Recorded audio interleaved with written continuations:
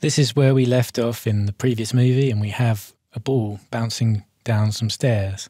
What we want to do now is manipulate the keyframes we've created using F-curves. The F in F-curves stands for function. They can definitely be frustrating if you haven't quite got the hang of them, but hopefully after you've watched this movie, you'll be totally fine with them. I'm going to bring up the dope sheet here, and you've seen we've done that before.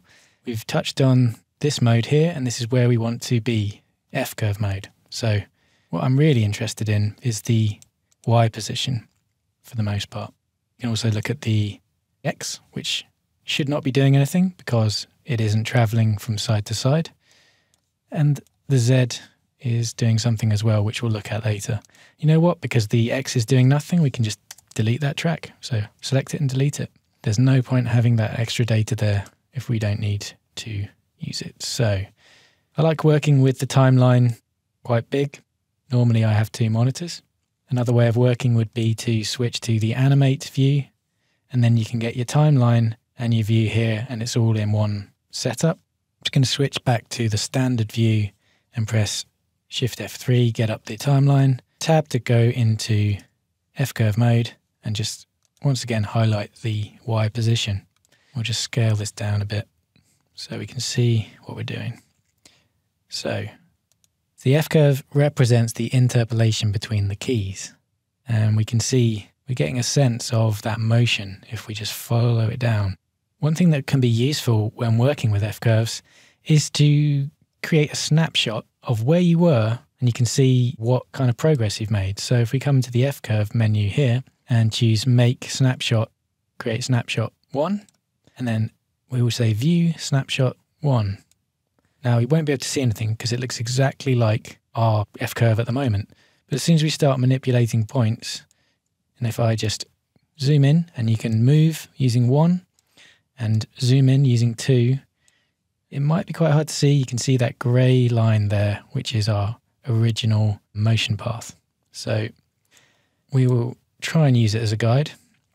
So let's start by manipulating some of these handles, and all I've done, just like with splines, which we just learnt about, we can just select a point and grab a handle and move it around like so. So we want to create a kind of bounce, so we probably want a different interpolation between these points, so we can use the Shift key to just drag one handle and affect that.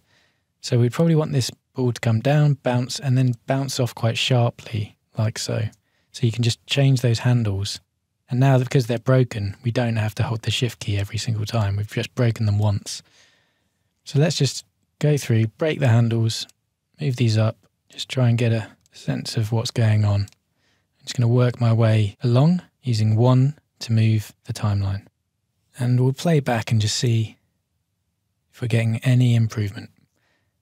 And I think we are. I think maybe this is happening. There's a long gap here.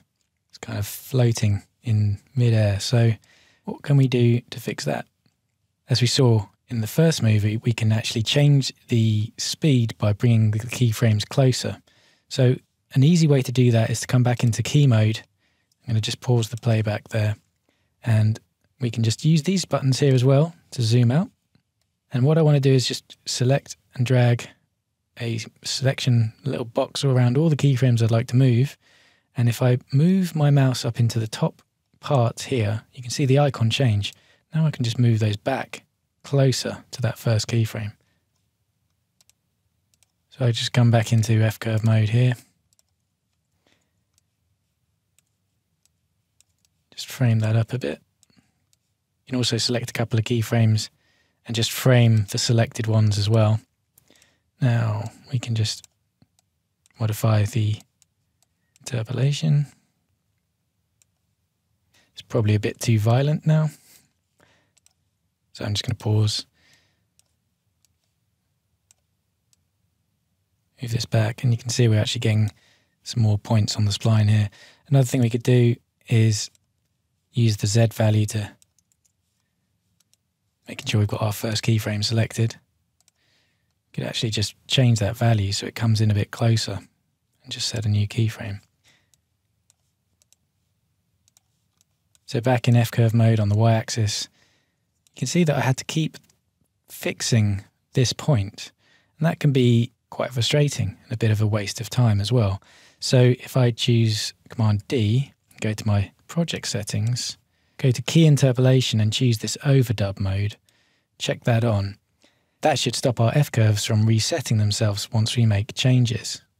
So it's also useful to note that you can turn that on. So I'm going to go ahead and make a few tweaks to this, and we'll come back once I've got it into a happy place. So now if we play back through the animation, it's looking a lot better. And I had to go in and take out pretty much all the points on the Z, and you can see if we zoom in a bit, you can see that snapshot we took earlier of the Z has changed quite a lot, and so has the Y as well.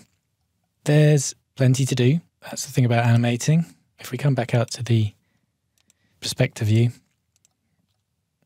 we can see the ball is definitely bouncing down a bit better now.